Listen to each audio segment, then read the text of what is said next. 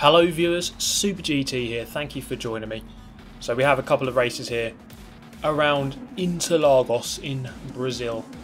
Now this was a daily race, or weekly race, from a previous bygone week. But, you know, why not bring it out? Who cares that it was last week? The racing is all that matters. Let's see how it goes as we start 8th. Now this combination had some different cars coming to the fore. The Mustang seemed to be good. The Ford GT is good. The Volkswagen you see ahead of us there, that was also really good. But it's also the Atenza, which I'm driving, which seemed to catch the imagination of many a player in this specific event. But this is where things began to go downhill very quickly. Now this is our rammer analysis, as and in many ways it was a weird type of ramming. It was very subtle, but it did make a difference. And I wasn't having any of it, so get back out there, mate. And I'm taking my 8th place back, thank you very much. And I was amazed that he held that slide, but then I realised he's got counter steer assist on. Oh boy, oh boy. This is what we're up against here. So coming down towards the final couple of corners on the circuit, and many of you will be happy to see the return of the Angry GT there, taking revenge, not standing for any of the crap that was going to happen. But when I mention crap that's going to happen, well, look at this, because a bit of an incident there. Polish guy goes wide, and then this guy jumping across the grass, all happy, and eventually comes back on, almost pulls off a total 90, and yes, I'm into the back of him. Gets a penalty as well, nice 5-second penalty, and officially my race was dead from this point here, as I go sliding into the wall and receive a penalty. Unfortunate events. Yeah, not going very well for us. This is the view from our friend who had a nice nibble at us earlier. So there's me slamming into the wall, into the German as well. Not good. So this guy's gone from side 9th, he's up to 7th now, courtesy of those 2 positions of course. Let's analyse, or let's have a look at this guy's race, because I was very curious. You'll see his result at the end, and I was like, how has he done that? Well, let's have a look. So step 1, of course, use counter steer assist. But the main thing I was kind of looking at here was sort of the intricate nature of the ramming. It wasn't full-blown smash him off the track ramming. It was just like, you see here, just like tiny little taps, just pushing him wide. That one was a bit more blatant. And it's kind of the same. And look at the mob. The angry mob is following him now. They're going to hunt him down and get that justice they deserve, like some injury claim advert. But yeah, there is that kind of intricate ramming where you just edge people wide a slight amount. It's not much, but it is enough to get through, and it's kind of dirty but intricate dirty.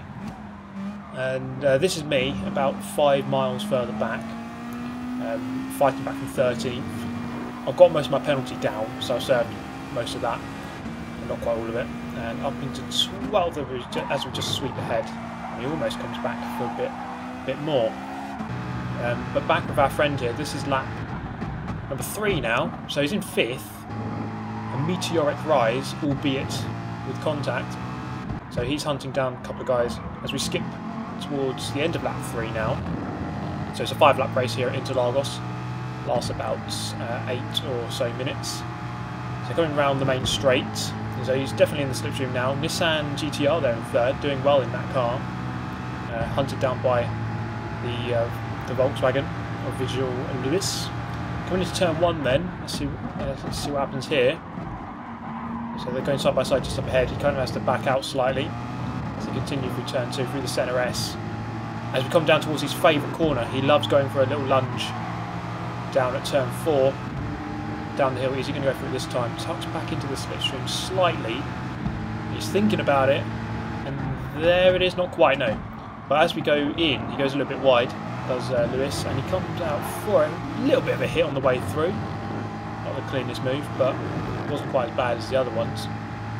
So he's actually got his way up to 4th now. up behind the Irishman, Frankie Boy 333, who's sliding his way through the turn in his Nissan GTR. Good to see the Nissan GTR being used. I used that car a lot in FIA seasons earlier this year, but haven't really seen it being used all that much recently. It's good to see it actually put to some good use here. So coming down towards is that Glock turn.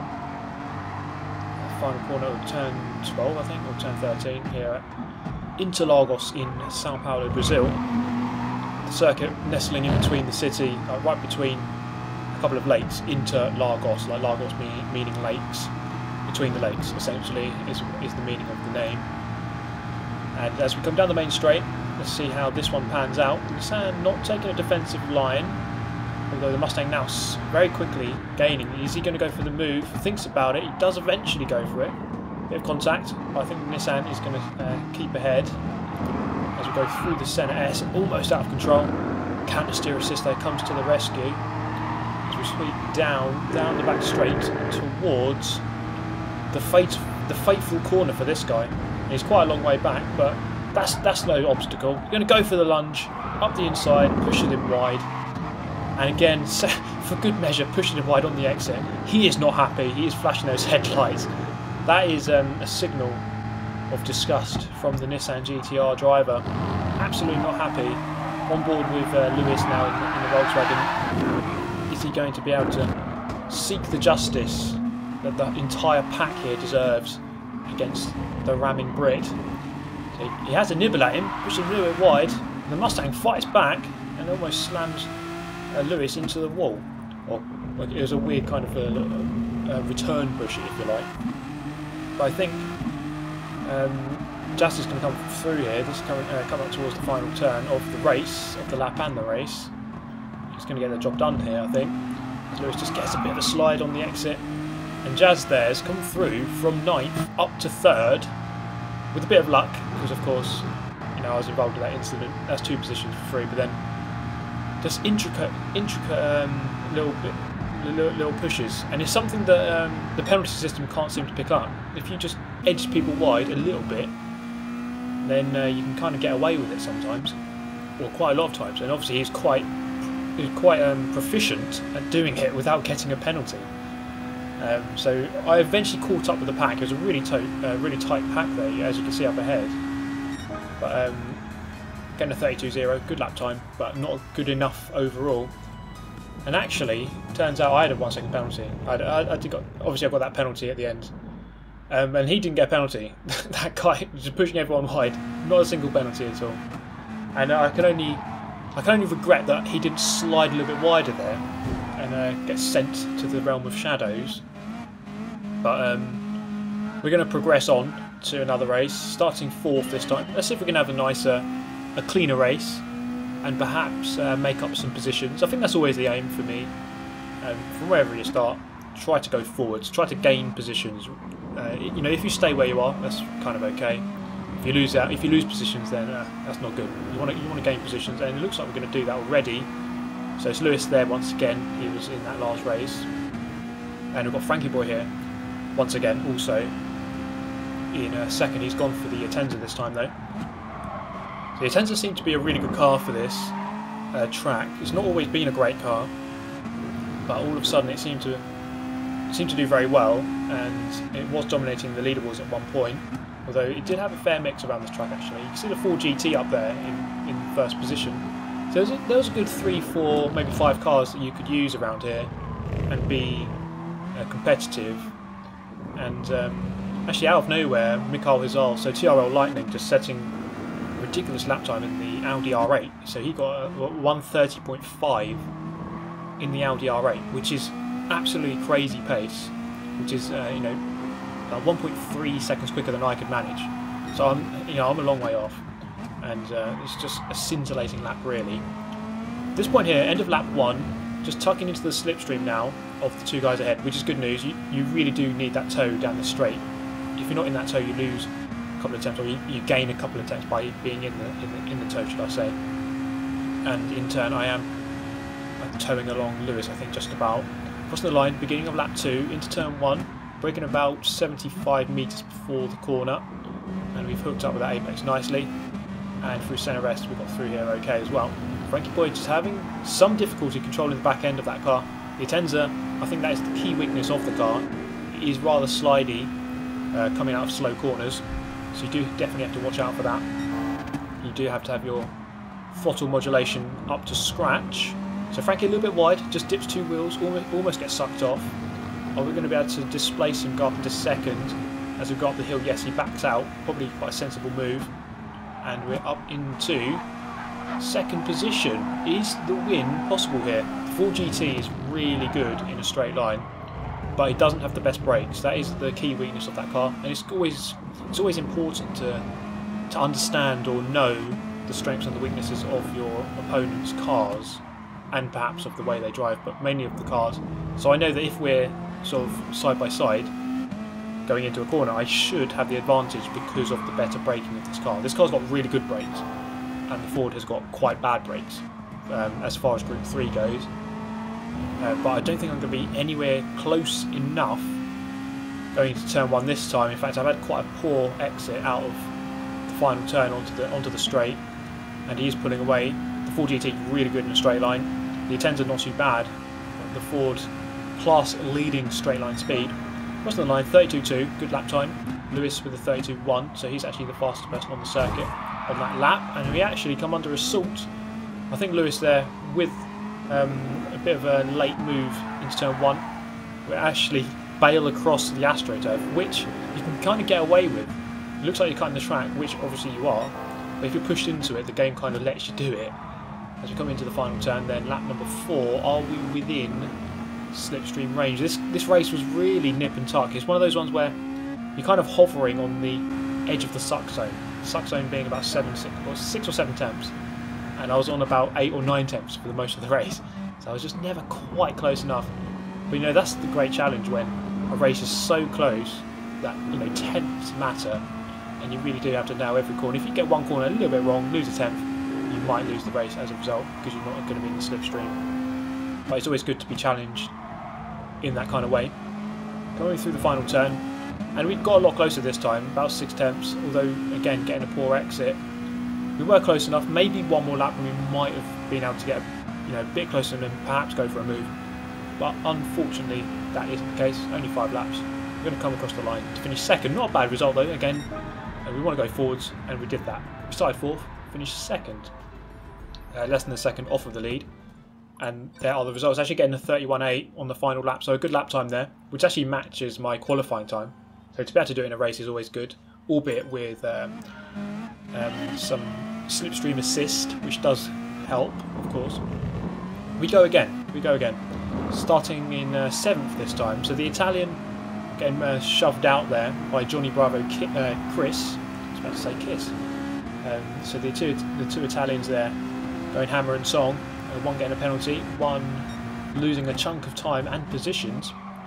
That is, oh god, someone almost sliding into the back of me, and I think I just escaped with my life by bare millimetres. Up behind Spanish Rambo here, up the hill. He's got the inside line, of course, and he's taking it quite slow. He's giving me the room. I'm going to take that invitation. Let's go around the outside, go quite deep here, give him the inside line, but I should have the inside line for the left, which is coming up. There it is, and eventually get the job done. Up into 5th, gaining 2 positions on this lap. So just kind of waiting there for the corner to come into my favour, and he's gone back up the inside. It's not the best move. I'm forced wide onto the grass, and the Italian's going to retake that position. And the Spaniard, actually, to be fair to him, he's just going to pull over to the side. Let me go back through. I'm under assault from a Czech player now, Tom Host. So I'm back into 7th. I'm back to where I started. Back to square one after such a good, promising start. We've lost out. But that's the problem with that turn. It kind of opens up. You take the racing line, people take that as the invitation to go up the inside, and it often doesn't always work out there. So just trying to undercut this guy, you can see here, getting a wider line into this turn. Not quite there though. So we back out. He's gone a little bit deep. Can we return to go around his outside here? No, he's edged me wide. I'm going to go for a cutback on him and scare him into a move here. He goes defensive. I'm not going to go for the move there. It's not normally the best place. I would say at this point on the track here, it's often best just to wait until the main straight. So I'm going to get the cut back here. I probably could go for this move, go for the lunge, but no, we're going to back out, play it sensible, go through the final turn normally, and then just pull off the easier move. This is just by far the easier move to do. Do it on the main straight, where you've got all the slipstream, you've got a long straight, a big braking zone, and it's much more likely to come off cleanly. So I'm going to top right into that slipstream. The Mustang and the Atenza, I think, fairly well matched around this track, especially in terms of top speed. Are we going to be able to go for the move here? We're very close, not quite alongside. Going to go for the lunge, and we just make contact, unfortunately. So I'm going to have to slow down here and let him return into that position. So I just couldn't quite I couldn't quite judge that. I misjudged it slightly. Of course, you can't quite see the front end of your car in this chase cam, which is perhaps a key disadvantage of this view. You can't quite see the front corners of your car. We're coming down into turn 4. Going to go for the move here. Late on the brakes. He was actually a little bit too early, and we get the move done. Tiny bit of door rubbing, but I think it was all well mannered. And we're back up into 6th position, and Super TT video confirmed finishing in 6th position. So not too bad a race after some setbacks. But we go again. Once again we go. Start from 6th this time. So we've got the Italian here in the 4GT launching an assault into turn 1. This race here was really a story of attacks into turn 1, and we'll see how the next one goes. So that one didn't quite come off. This one went for it from really far back, actually pulled it off quite nicely, but went a little bit too deep, had to back off, and he returns as the Spaniard there actually spins out, and I gain a position. Okay, next time around, so 3rd time lucky maybe. Let's see how this one pans out. So we're going to go around the outside this time, and again I'll say the Atenza's got much better brakes, and coming down towards the centre S, and it gets a bit messy, and going to get handed a 4-second penalty, which I think was a little harsh, because if you look at this, side by side here, and then as we come down towards the right, yes, I've turned in later than he has, but I think he's turned in too early, and he's demanded, or he's almost demanded that I kind of disappear, or he was unaware that I was actually there. Because I was actually all over the curb. There's not much more I could have done, but ultimately finishing 5th in that one, so we still gained, I suppose, so could be worse. And as a result of getting the penalty, you get penalties, get handed penalties, and your sportsmanship rating drops. It's still S, but you get matched up with lower ranked players if your rating drops a little bit. So this one, starting from pole in the Mustang this time, went for the Mustang, which I think is a much easier car to handle. Perhaps is maybe a 10th or 2 off of the Atenza overall, but the car is just much easier to handle. So it should hopefully lend itself to making or having a mistake-free race. This race was all about the start, just trying to pull away, get the gap, and like pretty much instantly, you can see there, at 1.5 seconds after about 3 corners, and it turned into a victory, an 80-second victory on the game. So we're getting closer to Schumacher's 91, but we finally get to the final race of the video, and we're going to go for the Mustang this time. So plenty of races in this video. A lot of them were a matter of starting, around about that 5th to 8th range and just gaining a couple of positions each time. It's just a shame that I perhaps couldn't qualify a little bit better. But no matter how many laps I did qualifying, I just really couldn't beat my lap time of 31.8. I could perhaps do a 31.6 if I really stringed everything together and got it all right, but just wasn't able to quite do it. I kept bottling it. Whenever I'm up on a split and I'm like, oh god, I'm 2 times up, I could go and do a 31.5 or 31.6, and then I just make a mistake. But anyway, lap 2 here, Mustang and the Lexus. So it's good to see a Lexus actually being used. Something different actually. I don't think that's featured thus far in the video.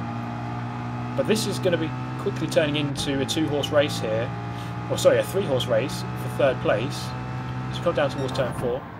Mustang in 3rd, gone defensive. Is the German going to be able to get the car back? Not quite. Goes actually into the back of the Belgian. I'm going to look around the outside. He just comes across. I back out, and the move's not quite going to be on there. So he continues. Gone a little bit wide. Can we perhaps take advantage and take the inside line? He's gone really wide. He has just kept 2 wheels on that curb, which is the track limit. If you keep 2 wheels on the curb, even if your other wheels are way beyond it, then you won't get a penalty. So he knows that. He's just kept it in within the limit and kept the position. So good driving ultimately there. So looking for a way past. Is backing up now. The Belgian looks like he's on the back foot. He certainly isn't looking comfortable right now. He's not really totally in control. He is. He's in the prime position of this battle. But he is definitely having to go defensive. As we go down the main straight, let's whip forward down towards the other end of the straight. He's gone certainly very defensive. He knows that the guys behind him are looking for a way past, and the Lexus actually, with a bit of contact, gets through. He's going to resume third place. There he is, yes. Gets the job done. Now it's probably going to be roles reversed. The Lexus is going to have to move to the left-hand side here. Yes, he is. Cover off the move from the Mustang. So three of us going way to the inside. I'm going to move out to the racing line. Perhaps go for the cutback on the way out of the turn. Get the better drive. Now this corner here favours me. As we go up the hill, up towards a right-hander, he's now going to have the inside line. And of course, I have to kind of concede this one. Unless I can go for a cutback here, it's not quite going to happen. I can see the shadow just appearing on the bottom right of the screen, meaning that we have someone else joining the battle. Player 3 has joined the battle. Gone a little bit wide, and that's the thing you need to do. When someone's on the inside, just drive a bit wider, because I knew that the next turn is a left-hander. I needed to be on the left, ultimately. So he can have the right for the right-hander, but then as long as I have the left and the inside for the next turn, I was always going to keep that position. So keeping fifth for now, albeit now this position got a little bit harder to keep as we have a challenger from behind. So now it's a three-way battle for fourth rather than three-way battle for third. So I think the German there had a good lap as a result really of us fighting over this position. And look at this, up the inside, absolutely beautiful move, textbook stuff. You're going to see that in racing textbooks in years to come as an example of how to go for a mega lunge. It's absolutely beautiful, and we've pulled it off to perfection, up into fourth. Got the job done nicely. Looking behind, is he going to be able to go for that move? I decide no, take the normal racing line, and it turns out to be the correct decision, so we'll get through there okay. But now he's definitely going to be putting us under pressure. He's only 2 tenths behind, and at the end of the lap here, 4 tenths behind, or 3 tenths behind, coming up towards the final turn. We're actually half a second up on our previous best, which is a 32.9 at this point here, which isn't too good. We have been fighting though, so it's not always about lap time. Sometimes you're always going to be fighting, so we're going to try and get that better position. Just really trying to minimise his slipstream by taking a wider line through there, moving over to the left-hand side to go defensive, and then I decide that he's not quite close enough, although I think he actually is. It might not have been the right decision, and we go a little bit deep, so I defended there by braking later, which made it harder for him to go for the out-braking manoeuvre. And yes, he did get quite close, but I think it was ultimately the right decision. Moving over to the left-hand side of the track here, again to go defensive. This race is very much turned into a defensive race. Third place is 1.6 seconds ahead. I'm not going to gain that in one lap, so it's really about keeping what you've got at this point here. Mustang doing a good job here of being a nice, solid, stable car to drive, and not too much in the way of drama with this car. And sometimes that's the better thing, even if it isn't as fast. It minimises your mistakes, which is just as crucial in racing.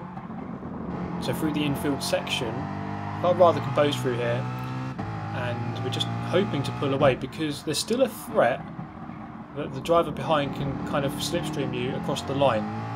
Obviously this is the final lap, so he's not going to be able to overtake me into turn 1 because the race is going to end before we get there, but he can still slipstream me and possibly pass on the line or before the line. So coming out the final turn, and that's been a key weakness of mine I think I've noticed from this video, the fact that I've gone a little bit slow out that turn. We have to go mega defensive here. I'm going to make sure he goes to the right hand side, which is the longer way round. He's definitely in that slipstream, he's getting sucked along hard. As we come up to the line, it's a super close finish, 0.015. That's the difference between us as we crossed. Really close, ultimately keeping fourth in a good race. A bit of attacking and then a bit of defending, and I certainly enjoyed that one. I hope you enjoyed the video. Let me know your thoughts, and well, thank you so much for tuning in. Thank you for making it this far into the video. I shall see you next time. Thank you as always. Goodbye.